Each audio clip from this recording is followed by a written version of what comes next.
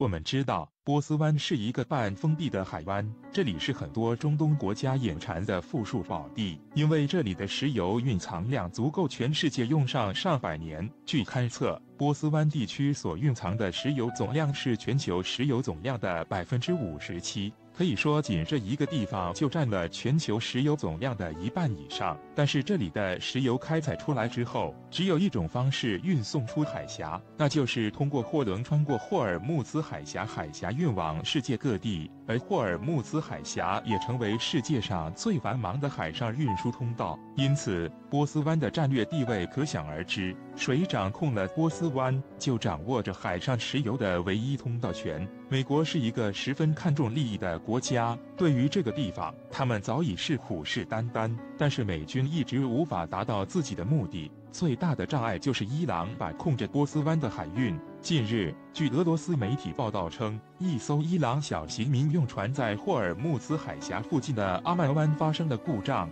该船当即就向伊朗发出求救信号，因为地处战乱地带，所以伊朗派出一艘导弹艇前往执行救援工作。就在伊朗导弹艇快要接近小船时，一艘挂着美国国旗的阿利伯克级驱逐舰出现在伊朗导弹艇上士兵的眼中。此时，伊朗导弹艇面临的将不仅仅是救人这么简单的任务了。伊朗导弹艇用无线电向美国的阿利伯克级驱逐舰发出警告，要求他们立即驶离这片海域，称他们已经越界进入到伊朗境内了。然而，在美军舰长眼里，一艘区区导弹艇在阿利伯克级驱逐舰不值一提，他根本没将其放在眼里，因此对于伊朗的无线电警告置若罔闻。但是让美军舰长怎么也没想到的是，伊朗导弹艇并没有就此放弃，而且丝毫没有退缩。只见伊朗导弹艇开足马力，全速朝着阿利伯克级驱逐舰撞了过去。美舰长见状大呼大事不妙，令阿利伯克级驱逐舰全速撤退。他知道，既然伊朗导弹艇敢于撞过来，那么他们就在玩命，真撞上去，即便是阿利伯克级驱逐舰也未必能吃得消。就在伊朗导弹艇不断逼近的过程中，美军雷达监测到伊朗导弹艇已经打开了导弹火控雷达，这不是要用艇撞舰，而是带着导弹一起啊！美军见状吓得腿都软了，美舰长急忙通过无线电向伊朗导弹艇喊话称，阿利伯克级驱逐舰马上撤退，请伊朗导弹艇立即停手。很多人会问，为什么美军阿利伯克级驱逐舰不直接发射导弹击毁伊朗导弹艇呢？后来据美舰长透露称，美军之所以没那么做，是因为他们通过望远镜发现伊朗的导弹艇来自于中国的 P-29B 导弹艇，自身装备了4枚中国制 C-802式导弹。如果美军发射导弹击毁了伊朗导弹艇的话，艇上装备的 C-802式导弹万一不受控制地飞向阿利伯克级驱逐舰，后果将不堪设想。他们知道，中国的导弹绝不是开玩笑，一枚也许就能送阿利伯克级驱逐舰海底喂鱼了。后来随着美舰的离开，伊朗导弹艇全速驶向被困小船，成功将其解救。据俄罗斯媒体报道称，自本月初美国发布了石油禁令之后，世界各国都在忙着找石油、囤积石油，因为在美国的限制下，法德两国无法继续再向伊朗采购石油。据德国媒体表示，6个月后，如果德国还找不到新的石油供应国的话，伊朗的所有石油资源供货渠道都会被切断。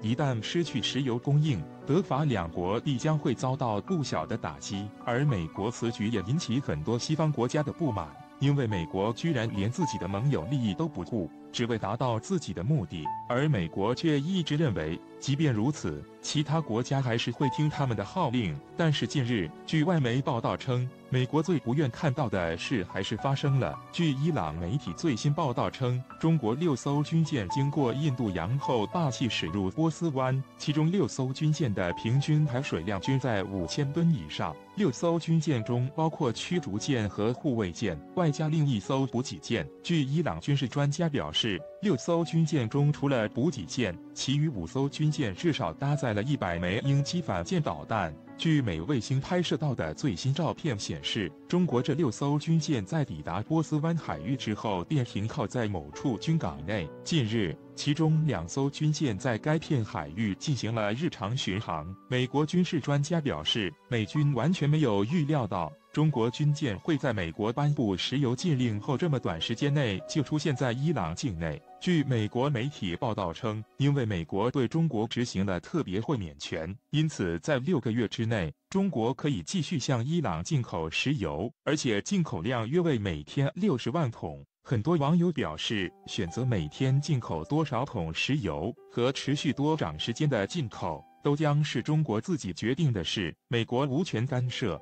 而这一次，我国也明确表明了态度。此次中东现身的6艘军舰足以说明一切，充分表明了我国为了保护中东石油运输安全的决心。然而这一次来得早不如来得巧，因为中国此次抵达伊朗的6艘军舰正巧赶上了俄伊海上军演，俄伊双方见中国军舰恰巧路过，于是热情地邀请中国军舰做俄伊军演观摩团。据媒体报道称，此次俄伊海上军演共有10多艘军舰参与，演习最激烈的时候是俄罗斯军舰7枚导弹升空，成功将距离3000多公里外的万吨靶船击沉。而在周边正在观摩的美军侦察船见到3国军舰汇聚于此，想都没想，直接掉头逃离了现场。随即，伊朗官员向媒体表示，此次演习圆满结束。随着俄罗斯的支援和中国军舰的抵达，伊朗这回算是彻底吃了颗定心丸，没什么后顾之忧了。英国军事专家指出，美国的石油禁令是不合理的，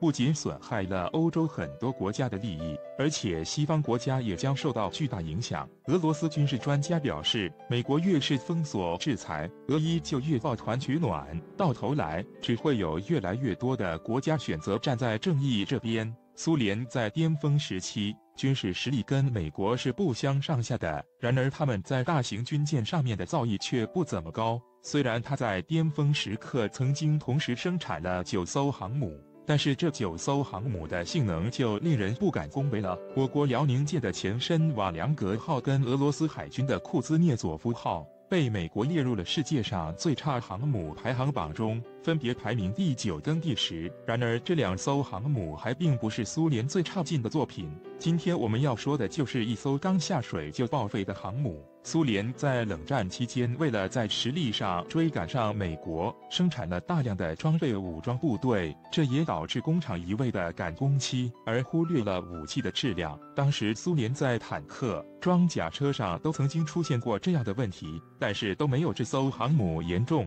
这艘航母叫做莫斯科号航母。在它之前，苏联其实已经很久都没有建造过2万吨以上的军舰了，所以技术是很不熟练的。然而在这种情况下，军队还在不断的催促，要求造船厂抓紧时间，结果就导致这艘航母的质量出现了非常严重的问题。莫斯科级航母用了短短4年的时间就服役了。要知道，我国的第1艘国产航母用了4年的时间下水，就已经是比较快的了，可想而知它的工期有多么赶。果然，这艘航母服役没多久就出现了悲剧。在1个星期之后，航母的身上就出现了300多条裂缝，300吨海水倒灌进船体里面。苏联为了建造这艘航母，也投入了2亿美元，折算到现在，也就是70亿人民币。然而，就是因为他一味的赶工期，导致这艘价值70亿人民币的航母就这样报废了。这应该就是60年代的豆腐渣工程吧？对于解放军哪款武器是美军航母最头疼的威胁这个问题，如果问国内网友，肯定很多人首先想到的就是我们的东风系列反舰弹道飞弹。其理由也很充分，因为无论是东风-21还是东风-26，只要想到能够送航母离开千里之外，就让人感觉非常之爽。但如果你将同样的问题向美海军作战部长约翰·理查森提，得到的答案却完全不同。美海军作战部长认为，虽然中国不断壮大反舰弹道飞弹体系，但相比反舰弹道飞弹，解放军大量的常规动力潜艇对美军航母来说，才是最致命的威胁。在约翰·理查森看来，想要让反舰弹道飞弹取得预想战果，需要形成完整的杀伤链，这要从信息侦查与搜集到数据链传输，再到指挥控制系统，再到发射制导环节，环环相扣，整个链条十分复杂。美军完全可以通过电子干扰、网络攻击等方式，将链条上的某个环节瘫痪，让解放军的反舰弹道飞弹无法发挥作用。但与反舰弹道飞弹相比，潜艇在战时既不需要后方庞大的作战体系支撑，自身又有极强的隐蔽性，使用的鱼雷由于攻击的是军舰水线以下部分，有些更是直接攻击舰船龙骨区，毁伤能力远超反舰弹道飞弹。并且在航母防御常规潜艇攻击上，美国人曾经吃过大亏。上世纪80年代初时，埃及海军向我国订购了不少军用舰艇和装备，其中就包括4艘033型常规动力潜艇。033型潜艇设计于上世纪50年代，是我国在苏联 R 级潜艇的基础上仿制而来的一型柴电动力常规潜艇。033型潜艇水下排水量约为1800吨，水上排水量为1400吨左右，艇长76.6米，艇宽6.7米，吃水5.34米。主机采用2台37伏低柴油机，水上最大航速15节，拥有8具533毫米鱼雷发射管，艇上配备14枚鱼雷。由于设计年代早，所以033型艇采用了水面线型加双轴双桨推进，而非当今流行的水滴